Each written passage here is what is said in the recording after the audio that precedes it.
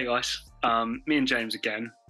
We would like to hit another like target if possible. If you could help us hit this like target, we're going for 30 likes on this video. So if you like the content, you want to support us with the algorithm, scroll down, hit like on the video as well. We're on the road to 1,000 subscribers as well. I want to say when this comes out, we're 929. It would be great if we could get to 940 by the end of the week. That would be really good. About 80% of you watching our videos aren't subscribed, so it would really help us a lot. Scroll down, hit subscribe, hit the bell as well if you want the notification for when these predictions videos come out as well. James, you want to add anything to that? Guys, just please, when you do watch the video, if you haven't already subscribed. If you have subscribed, like the video, comment on the video. Makes a big difference for us, try to get the channel where we want it to be. Anyways, thank you for that. If you've done it, if you haven't, get down there and do it. But we'll get on to the predictions now. James, game week 9 is in the books, and obviously just having a look at how we did, somebody turned their form around a little bit. I managed to get 8 out of 10 results correct compared to weeks before where I was on like 4 and 5. Great to pick up those extra different ones. Also, correct score for me, which I'm happy with, the Bournemouth Wolves result. For you, not so hot. Able to get 5 correct results out of the 10, 1 correct score, which you got to be pleased about with the Sheffield Man United. Any of the results stand out to you? I mean, just for me, that Newcastle Palace scoreline sticks out like a sore thumb, and James Villa really laying down a marker against the good West Ham side. What stood out to you for game week 9? If everybody goes back, I literally predicted Manchester United's game word for word what was going to happen. It was going to be a scrappy game, and then like Man United get a late winner, and that's what happened there. But overall, poor performance by me. I feel like I kind of went my old route and just go hell for leather. Would it be think about go for some risk, and it didn't pay off. The City wouldn't be like, that's easy points there, but. Yeah, just got to claw it back now. Jack, I've given Jack the lead. I'm going to claw it back. I was going to say, if we check where we're at, if I can get my mouse under control here, I have managed to get that 3-point lead back. However, if you've been following us over the last couple of weeks, you know how quickly that it will be for James to claw back if he has a good week. So I'm on 64. James is on 61. Let's see how we line up for game week 10. James, we'll start with you here for the first match of the game week. We've got Crystal Palace versus Spurs. Spurs looking pretty impressive. You've got this one, though, as a draw. How do you see the Arsenal North London rivals struggling away at Crystal Palace? Just looking at the history of this fixture is quite dominant. You look at team's history lately, Spurs are absolutely flying. 4 wins out of their last 5, unbeaten this year, top of the league, 2 points clear. Jack, I think I'm hating. I really do think I'm hating, because let me not lie to you, Jack. Tottenham are good. But again, they haven't played, I won't say they haven't played great opposition, because they played Arsenal, they played Liverpool, but it's like they played a lot of teams that you expect them to be. London Derby in the game, the Crystal Palace to me are up and down. Yeah, up and down. Hasn't been a great year, and I feel like that they are going to go on a run at some point. They do have the players capable of troubling them. Am I hating? Yeah, Tottenham a little bit. Yes, I am. That's why I'm going to go for a draw. But I just like to think away from home that Crystal Palace can find a way, can find a way to get that point. So I'm going to be a bit nice right here to myself and say, please, Tottenham don't win. That's my only thing. Look, James, I think that confidence, even if it's false confidence, is still confidence. And I think that you mentioned everything there. Spurs are unbeaten. There's not a single loss in the L column there at all. I think it's 2 draws. Rest of the games are wins. Yeah, okay, a lot of those wins are against some slightly poorer teams. And obviously we need to see how Spurs do against some tougher opposition as it opens up here a little bit more week on week. But James, even this false confidence that they seem to have going at the moment, the likes of the way Maddison are playing, the likes of the way Son's playing, Richarlison getting a little bit of a lease of life on the left flank as well. But Doji looks like a nice player. Sarr's looking good. Van den Ven looks really, really good. And James, the goalkeeper, Vicario, looks good too. So even if it's just temporary, I think that Tottenham just want to ride this. And I do think they'll have enough to get through against this Palace side. I mean, if they do, it's been a phenomenal start from them this season. 100%. And one, James, I don't think you and I are particularly called anyway.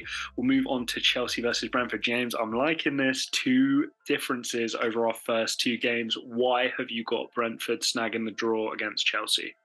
because I seen the game against Arsenal, and as well as Chelsea played, and I hate this notion that they dominated Arsenal. They didn't dominate Arsenal. They played well. They were better than us. It wasn't outstanding, but they were really good. They were quite impressive. But my issue with Chelsea is that they don't kill teams off. And the fact that you don't kill teams off, you're going to give teams the opportunity. And to me, the quality of the Premier League, shows you that any team can take chances any time. And just a team like Arsenal, we were able to do that.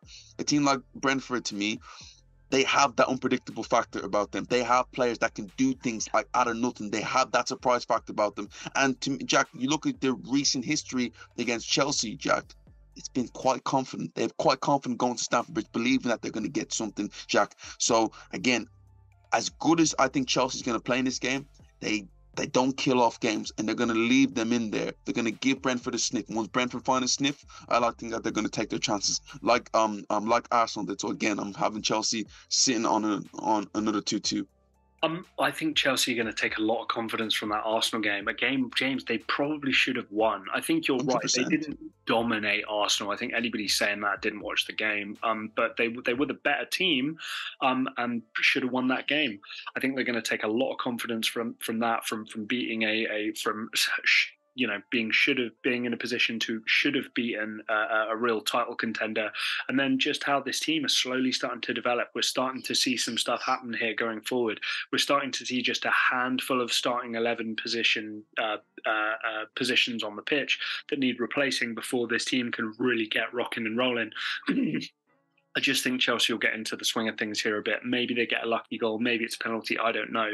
But Brentford, it's not been super impressive. And I think we've seen over the last few weeks, they're missing Ivan Toney. There's the odd win here and there, which, again, it's a well-coached side and it's a good football team, but they are missing that X factor and that individual talent to take them over the edge when they're not playing so well. So 3-1 for me, relatively dominant at Stamford Bridge. James, we're talking about your team. We'll let you go first here. Arsenal with the draw against Chelsea last week. Sheffield United coming off that unfortunate loss against Manchester United as well.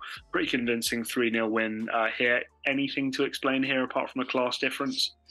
Just want Arsenal to make it click, Jack. I just really want us to finally have a game where it's scintillating from start to finish, and especially a team against Sheffield United who are tipped to go down. It's a game at the Emirates, and to be fair, a lot of games at the Emirates this season have been very difficult for Arsenal. Yeah, granted, if it's Nottingham Forest or Fulham, we found it difficult. I like to think, especially with the confident win away from home against Sevilla this week, that we can go at home, and go back and get back to winning ways with a confident, not just a win, a confident win against a side which we haven't done in a while, Jack. James, we know what this game is going to be. This is going to be low block. This can be 2 banks of 4, maybe bank of 4, bank of 5. We know what this game is going to be. I think Arsenal will probably struggle for 45 minutes to an hour. But whether it's penalty, whether it's set piece, individual brilliance from a Martin Odegaard or from, I don't know, Gabriel Jesus. Maybe an Eddie Nketiah, Bukayo Saka, whoever. I do think Arsenal will be able to break this Sheffield United team down at home. I think it's going to be a relatively drab game to watch, not super competitive, no goal threat really from Sheffield United. Only way I can see Sheffield United getting anything from this game is either Arsenal don't score at all and we get a 0-0, or we see something a little shaky from David Raya. But 2-0 for me, relatively convincing. James, you and me kind of copying each other here a little bit. Bournemouth, Burnley, 2 of the more kind of struggling teams. Some reports with Iraola potentially getting sacked here soon as well. I mean, James, is this just 2 kind of teams fighting for their lives here and cancelling each other out? Yeah, and guys, I'm not going to lie to you. I'm going to tell the truth now. That wasn't my prediction. I got one of my boys, Jed, who predicted the last 4 or 5 games for me, because me and Jack was in the row chain. What you got there? And I asked him, what you think? And I got majority of the not like the first 3, but the rest of them, majority of them, it's him there, and he's just talking about 2 teams with just really that sort of lack of quality, not really think about it, not really having that sort of ability to find themselves. And Jack, this might be a game for both teams to get a bit of confidence and get a win over the line. But the thing I'm mainly looking at is, Jack, just the lack of ability in the final third, to really, really hurt each other. I can see them both cancelling each other out and just it's being a stale common Saturday 3 o'clock kickoff 1-1 game. Even might be 0-0.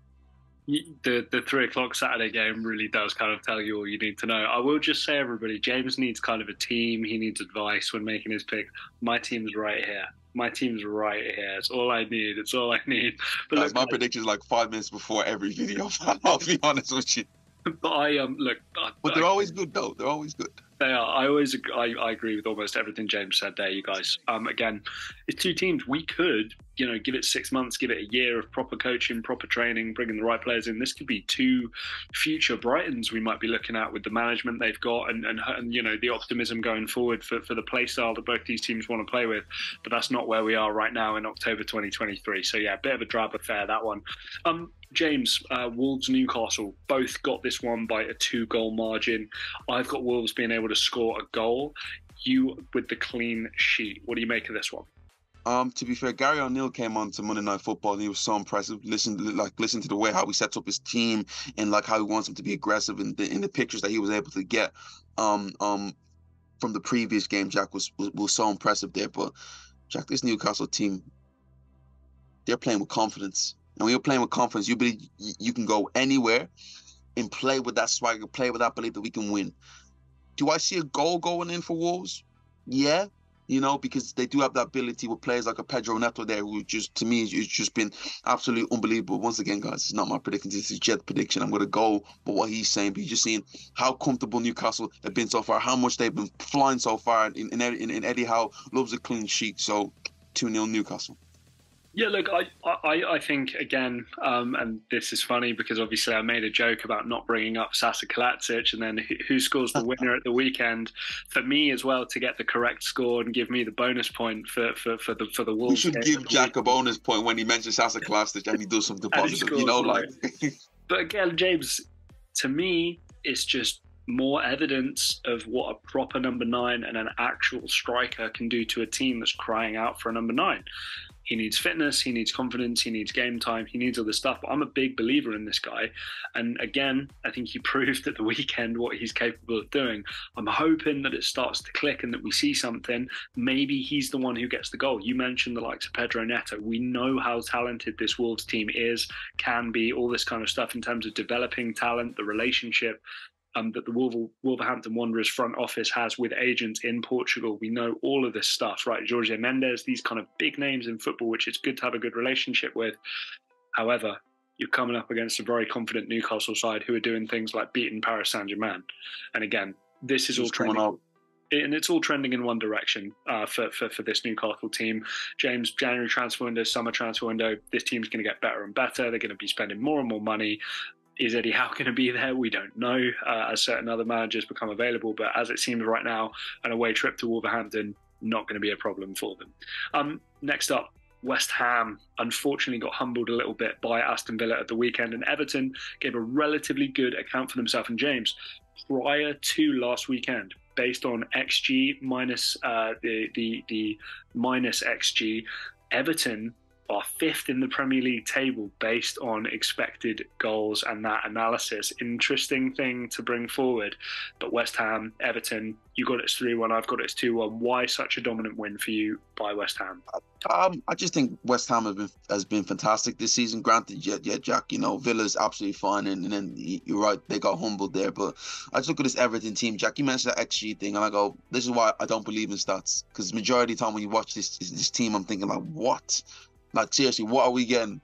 A team that to me should be challenging for the top 4, and the fact that they're lingering in and around that area in Everton lets you know where they're at a football club. The only issue with them is that could they get relegated? But the good news for them is that, in my opinion, there's 3 worse teams than them in the Premier League right now. West Ham, to me, have been really impressive this year, and like the likes of Jarrett Bowen, James Ward-Prowse, they can really affect this game. So I like to think that they can be comfortable against Everton in a 3-1 win. Yeah, look, I've got 2-1. Again, James, it's the central striker problem again. I'm a big fan of Gianluca Scamacca, and when he came to West Ham, I really thought it would work out because he's capable of doing so many different things in so many different systems, but for whatever reason, it just didn't work out for him at West Ham. Mikel Antonio, it's over. Good athlete, good worker, Nice pro, good guy by all accounts. It seems to be, but not the guy who's going to get you into a Conference League, Europa League level of football.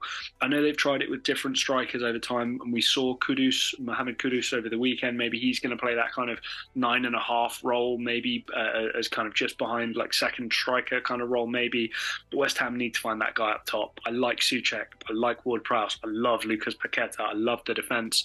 Emerson Royal has come out and played really, really well. Again, Villa, as much as the scoreline dictated one thing, I don't think West Ham played as badly as the scoreline came out. I just don't think they're going to be potent enough to truly dismantle teams that they can. And James, Everton, yeah, the XG thing, I mean, it means they're creating goals, but what does it mean? Or creating chances, but what does it mean? Again, same old problem. We can't just keep relying on Dominic Calvert-Lewin. He's not a clinical goal scorer. He's not going to pump numbers for you. He's not fit. And he's not fit any of the time to be able to keep up with it. So again, 2-1. I see your 3-1. I think it could happen too. But yeah, seems to be a pretty run-of-the-mill result there for me. Brighton versus Fulham. Ran Man City a little close after a very hot start from Manchester City, and Fulham again coming up against a very hot Spurs side at the weekend. Both of us, James, 3-1. Is this a case of Brighton getting back to basics and just outplaying a team they're better than?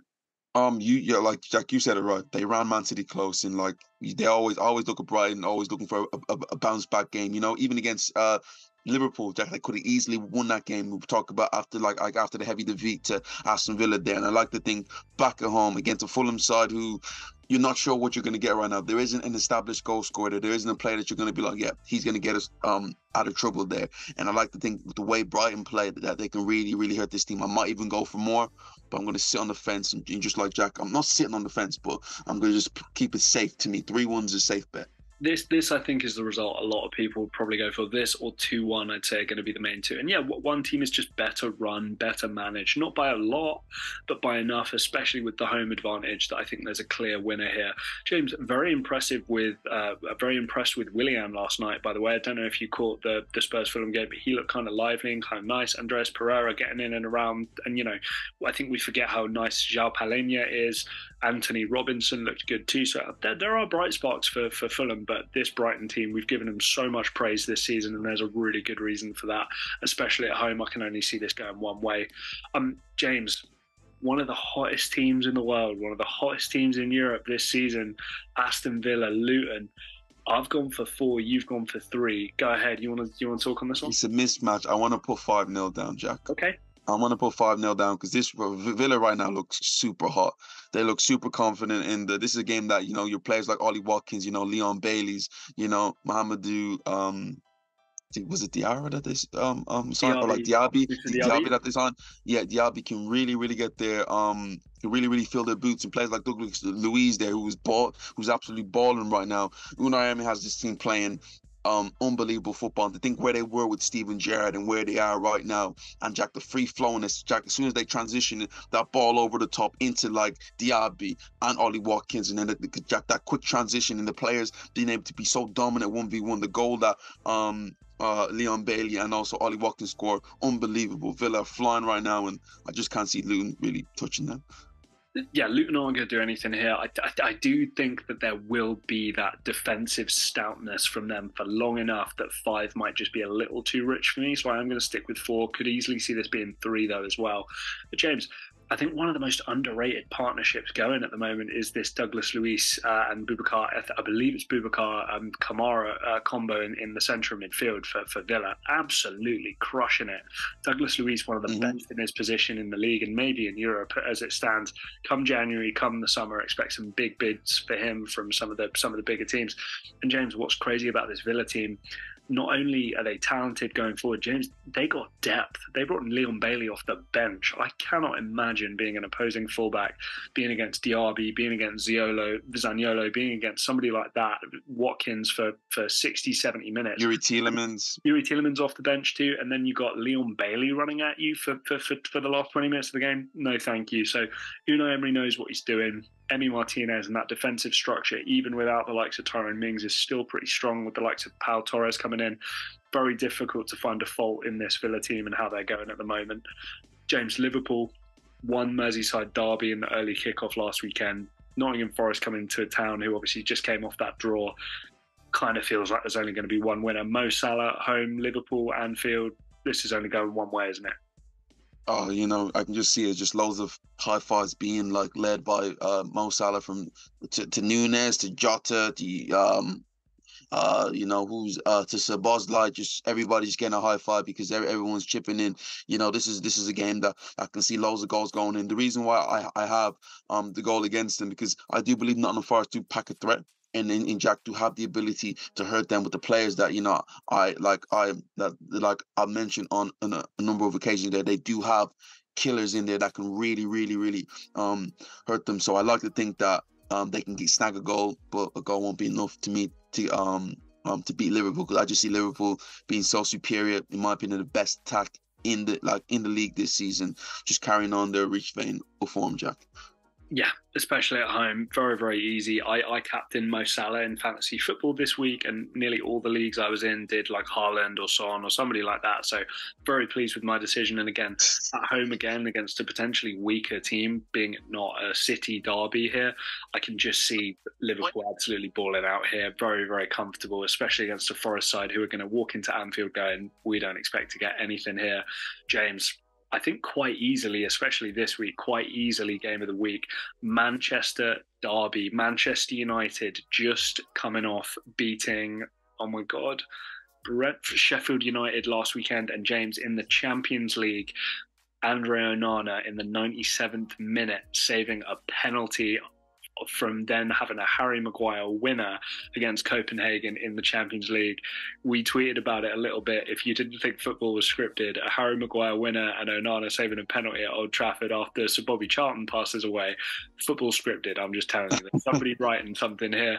But they face a sterner test than FC Copenhagen, James. They've got Manchester City coming to town, just off beating Brighton, turning that kind of lost streak of 2 around. 4-0. I'm going to need you to explain this one because I have my rationale for 2-1. 4-0 is kind of an embarrassment. Hey, bear in mind, this is not my prediction. This is Jed, and I'm going to back him this time. His holds prediction, and the reason why was that United are ass. And that's what he's going to say. They trash. They ass. That's why he would say it. And just not confident in them, and just watching them having to really struggle to break down a Copenhagen team is worrying. And just overall, like, I look at players like Rashford lacking in confidence, players going in front of goal by Garnacho there. They don't quite have that in front of goal. And the fact you have to rely on Harry Maguire winning, granted, it's a Manchester derby, but the crowd's going to be up, the players are going to be up. They're going to be a bit more stern in defence. But I think if Man City can get one, and especially Jack, an early one, I seen it being a long night for Manchester United. Because as you can see, Jack, when it gets bad for Manchester United, it gets really bad. And you've seen it in the last few years. 5-0 against Liverpool, 5-0 against Liverpool at Old Trafford, 6-3 against Man City, 4-0 against Brentford, 7-0 at Anfield. When it gets bad, Jack, it all falls down and it can get ugly there. And maybe Jed is thinking it's going to get ugly again. So 4-0 Man City. James, I like both our scorelines, and I'll tell you why. Because I think both of our scorelines will happen, but it's dependent on one thing. Manchester United are basically leading the league, I think, in possession won in the opponent's third and pressures and all these kinds of new gen stats that people love looking at the moment. Manchester United are top in nearly all of these statistical categories. The one team I know are not going to be bullied off the ball are Manchester City, regardless of whether at the Etihad or whether they're anywhere else. If Manchester United want to do this high press, we're coming at you, we're going to have you turn over the ball high up the field thing, James, this is going to be 4-0, and this is going to be 4-0 quickly. I'm predicting a slightly slower approach, a little bit more of a step back. I think Erik ten Hag is too smart to do that against Pep Guardiola, a returning Rodri, and the kind of players that they have. I do think that this will be a bit more pragmatic. They'll be hard to break down. And James, what do we know about Manchester United? They're one of the most direct attacking teams, right up there with Real Madrid in world football at the moment.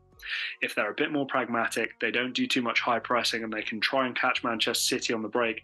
Manchester City, I believe, without Manuel Akanji now because of his red card as well, potentially an error out wide. I can just see them being a little bit more dangerous and it being a bit more of a bitty game, let's say. If they make it an emotional game, Manchester United could win this. But James, I see what you see. I don't see enough of a goal threat against this Manchester City side to be able to do anything. I just think 2-1, reasonably convincing, even though it might be close at the end.